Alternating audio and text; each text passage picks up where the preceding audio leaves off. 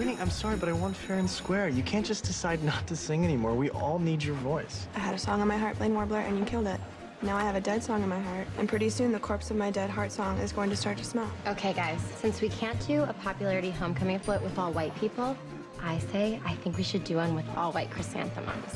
That's a good idea. We need a float. Why don't we all just ride her?